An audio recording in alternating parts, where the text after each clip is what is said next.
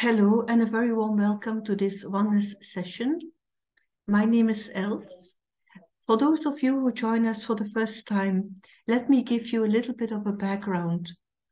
Several of us working for Onepoint Consulting are meditating on a regular basis. The meditation we practice is called Raja Yoga. It's the yoga of the mind. We have started this project Oneness way back in May 2020. That was in the middle of the pandemic, the lockdown, and it was a very stressful time for everyone. So one of our friends suggested, as he knows that we are meditating, he was saying, why not to share some of these thoughts and ideas with a wider audience? And that was the start of the project. What we have been doing so far is every Friday, it's every fortnight now, we invite an experienced meditator and we ask him or her to share their thoughts about a particular topic, but also to guide us into a short meditation. So far, we have had more than 110 guest speakers from all over the world. All the sessions have been recorded and they are available on YouTube. Today, I'm very pleased to welcome Nancy Froeling, who joins us from Holland. Nancy is based in Zwolle. She works as a personal trainer and coach for businesses and organizations.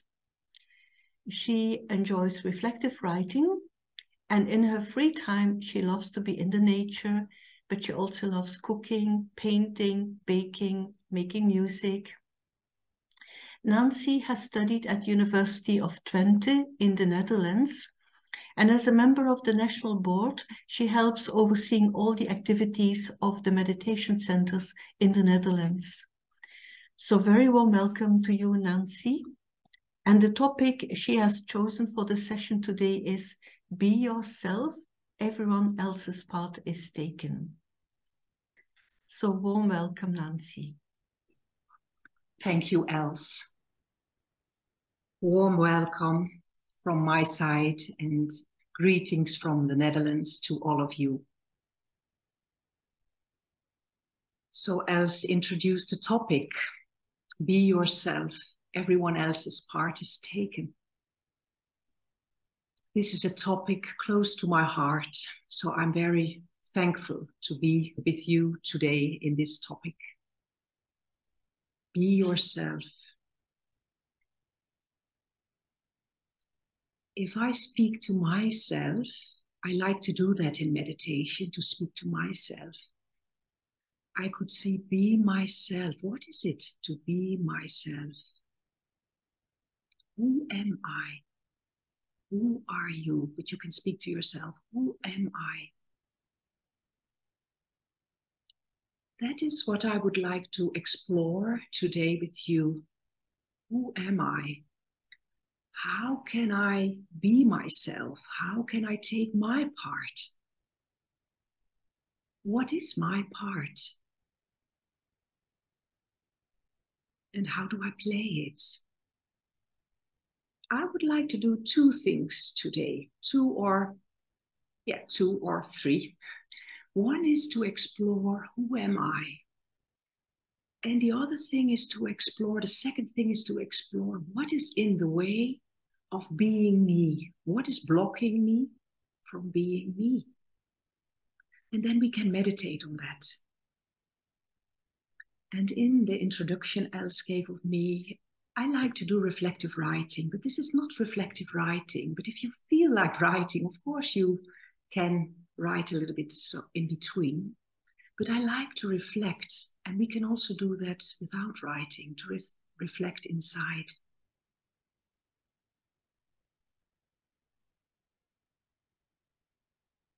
So let's start and get into this topic of today. Let's start with becoming silent inside, noticing how I'm sitting, noticing how I'm breathing.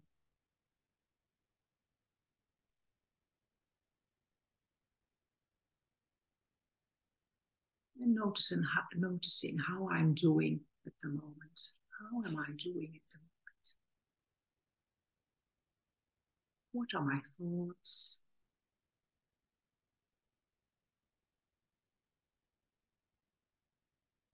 What are my feelings?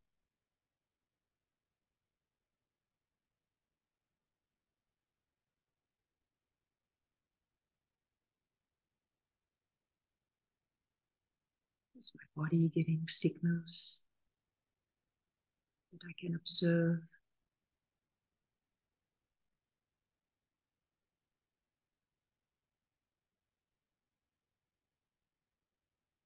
It's not the time for fixing anything. I welcome my thoughts, my feelings, signals from the body. I welcome them. I welcome myself in exploring the topic of being myself.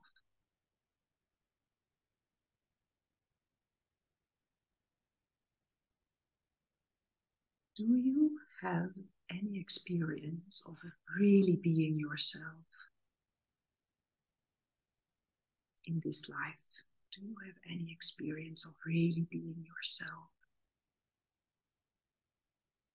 Or if you doubt if you have, and that's okay, can you visualize you being really yourself? So do you have a memory, or can you visualize being yourself?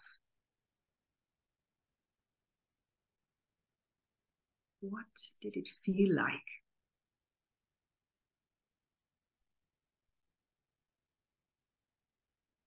What did it feel like? Or how does it feel?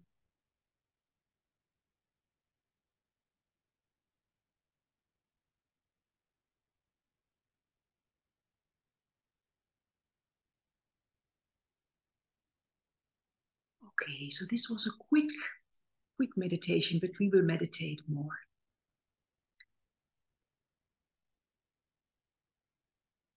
Being yourself, being myself. When I was preparing for this topic, just a few very perhaps simple thoughts and feelings came to me. Being myself and remembering when I was myself or when I am myself, I feel light. There are no worries in the head. I'm not occupied with thoughts or feelings, sensations in the body. So I feel light, happy, uncomplicated, no worries, I would say. Happy, light, no worries. Focused, that I know where I have to go, that I'm clear inside, know what to do, what's my goal, and it can be small goals or big goals. So I could say it is like I'm feeling on track, whatever that might be. I feel on track, I feel on my track. And early this morning, when I looked back into my life, I do that more regularly, but especially on this topic, when I looked back, because I had the feeling that not in the beginning of my life, I was not really on track. But now I notice that that is not possible. I will explain. I had the feeling for a long time in my life that I was not really showing me, or I was wondering, what is my path? How can I be me? But this morning, when I looked back, I could see glimpses of me being me throughout my life, but not continuously, or not continuously, not constantly. There were like glimpses. So I have always been there, but I thought I wasn't. And what I like about this topic, be myself, because everyone else has their part. And the topic precisely is be yourself, because everyone else's part is taken. So I cannot take another one's part. But I don't have to be worried or occupied with other people's part. I feel life is not perhaps intense enough, but there is work enough to do to be on my track. So I don't have to be occupied with others. I can care about others, but I don't have to be involved in others' part in that sense. So today is not about thinking about others or other parts, other tracks, but really aligning to my track. And I would like to ask you, do you feel like you are on track at the moment? Do you feel like you take your part? And the question might be intense because perhaps you don't feel that much on track. And then no worries, because today we will do some healing meditation. And this is meant to be like a soft introduction into this topic. So if you are not so comfortable at the moment, I hope you are okay with the topic and okay to continue. So can you ask yourself, where are you at the moment? Do you feel you're on track? And can you give a percentage to it? I like percentages because then I feel like, am I 40% on track, 80%? Can you sense it? Can you feel it? Or do you have thoughts about it, where you are today or in this period of time?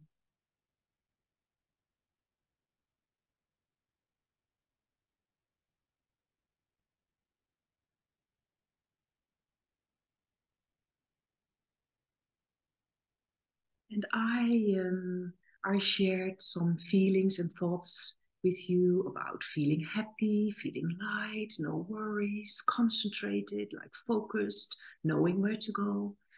Do you have other thoughts or feelings on being on track, being yourself?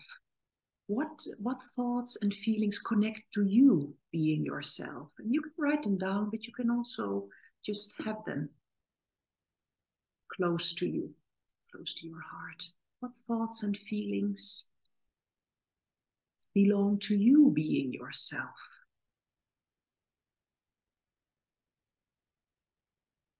Is that also lightness,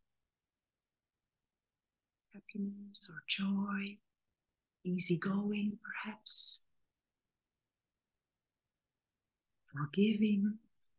I feel when I'm very much myself, I can easily forgive and I can easily share. But now I'm filling it in again. I ask you a question, but I'm responding. I'm responding to your questions. That's not possible.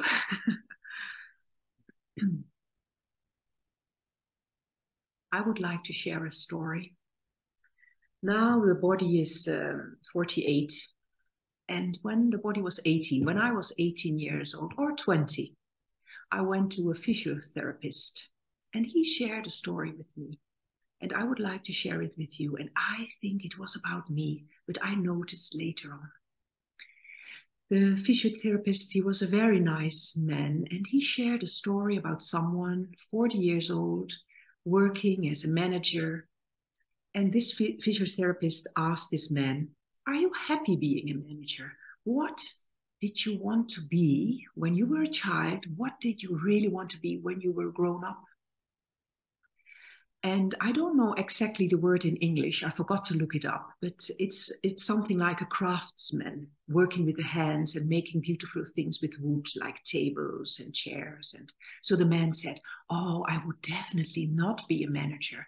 I wanted to make chairs and tables and beautiful things with wood. Oh, said the physiotherapist. Oh, so what happened that you are a manager? Well, yes, my parents said this, and then I studied that, and I thought it would be good if and then you have a career, and then you make a good money, and well, things like that. And I thought about this conversation later, and I felt I was at a phase at that time. I liked my study, but perhaps I liked it more now afterwards. But at that time, I was doubting what to do and how to find my track in life, because I had a few gifts that felt were not aligned. I was doubting to be a musician or to be in business, what was very much like my family line. So I felt if I go in business, then I will be supported. But if I'm a musician, can I earn money as a musician? Can I make a living out of it? Or I wanted to be a doctor.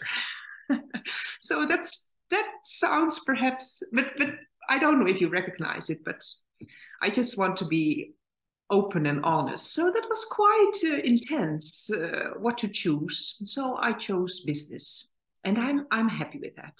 And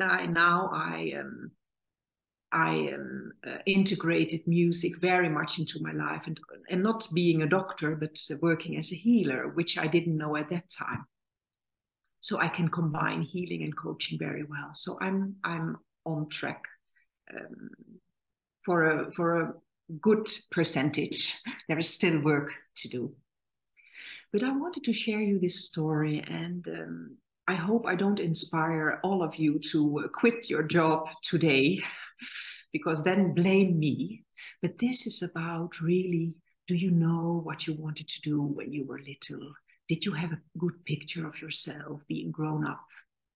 Do you have a feeling, a sense of who you are, what life would look like? And it might be very different. My life looks very different from what I thought when I was little, but it fits at the same time. It fits at the same time. But it can be very different. Yeah, our lives can take, all changes happen in life. So now about the blocks. So who am I? What is being myself? And you can explore more about that. And now, what is blocking me from being me? What is blocking me? So it could be the story with the manager wanting to be a craftsman. And I hope the word is correct. And otherwise, I hope you understand me. So what is blocking me from being me and doing what fits my being? What is blocking? What is in the way?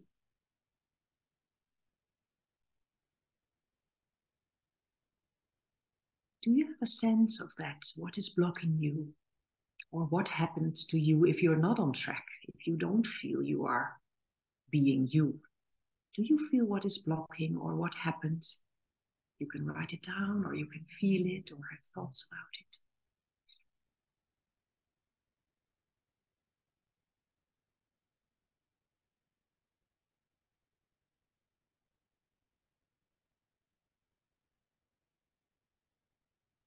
What is blocking? And a bit later, we will start a meditation on that. I would like to do a meditation commentary with you at the end, that we can find a block and perhaps transform it or be soft with it, because the block might have helped us survive until now. I want to return a little bit to the first topic, this being myself. What I liked when I started meditating, and Els mentioned Raja Yoga meditation, it said the soul, the inner light, has the qualities of peace, love, happiness or joy, purity, power, wisdom. And everyone has those same qualities. So I thought, oh, so everyone is the same. No, we could say we all have the same elements, the same ingredients, but how does it look like in my life? How do I express love? How do I express joy or wisdom or power, inner power? So we could say we are all equal, and I feel that we are all equal, but we are unique. So how do the inner qualities express themselves? It is too much to give a topic on this today, but you can explore more on that. How does love express itself in you? How does wisdom express itself in you? Because we all have our unique ways of that.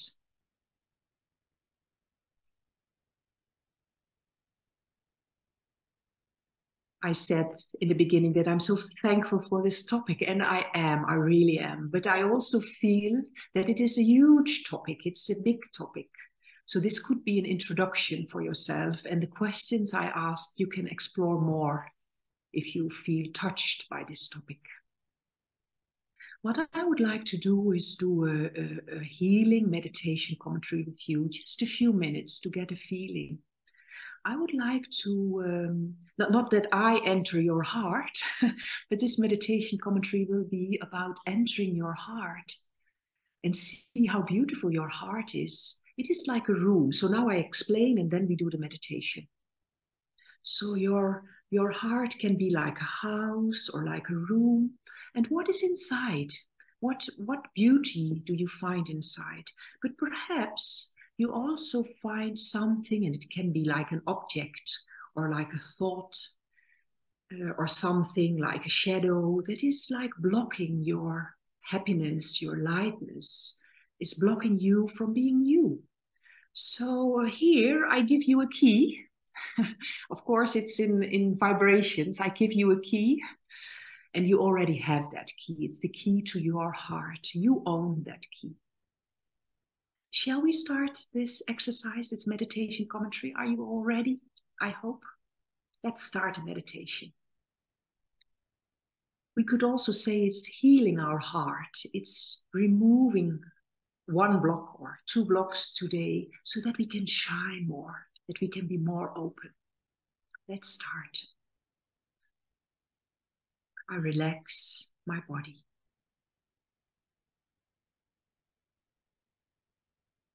And I breathe gently.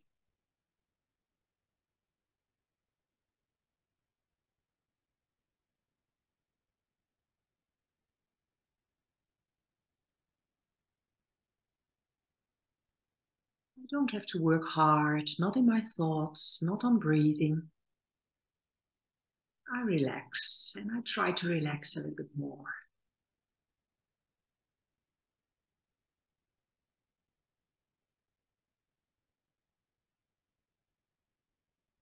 And I am happy that I have the key to my heart. It's like a golden key, gold color. And here I am opening the door to my heart. I open the door from a room or an apartment or a whole house, doesn't matter. I open the door to my heart. I just visualize it.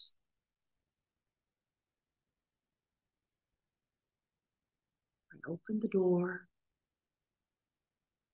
I lock the door behind me. And now I'm in the room of my heart. And I look around. And I feel how it is to be in my heart.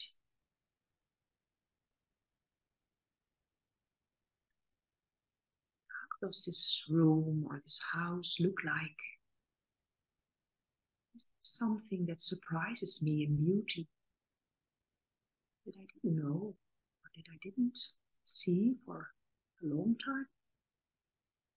Perhaps. What do I see? What do I feel? How is it to be in my heart, to walk around in the room of my heart?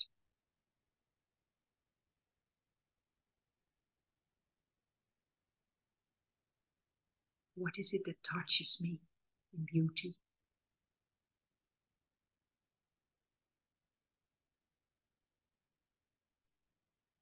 Can I have a sense? Can I have a feeling of how it is being me?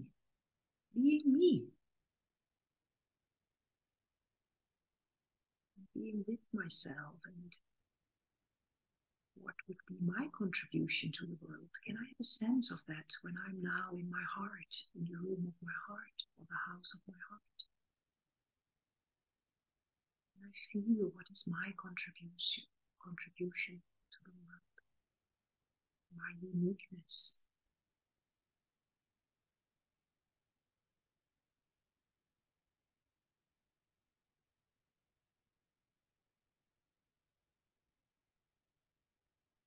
And now I would like to invite you Do you see something that might be blocking, that might be in the way of being you, of sharing yourself and with the world? Do you see something that is blocking, like an object or whatever?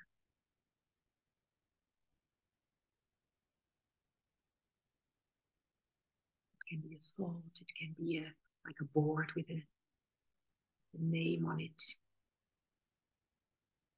with a topic on it, or an object.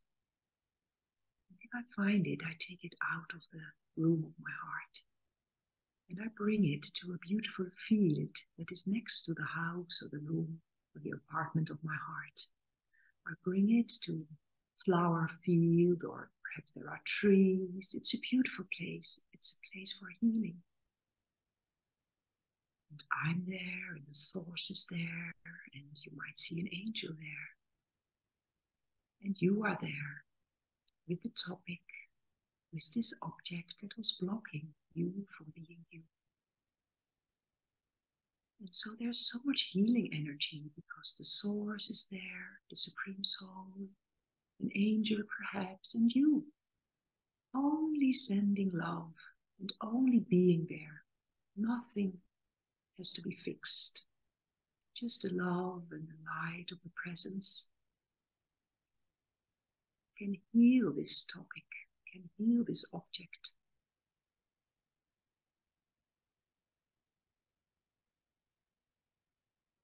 Till it becomes soft and gentle.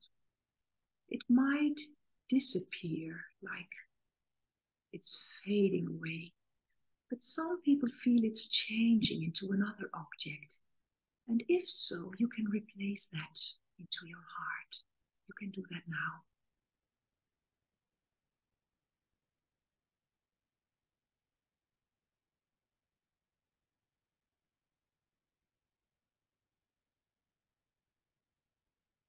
Thank you for joining this morning and exploring this topic.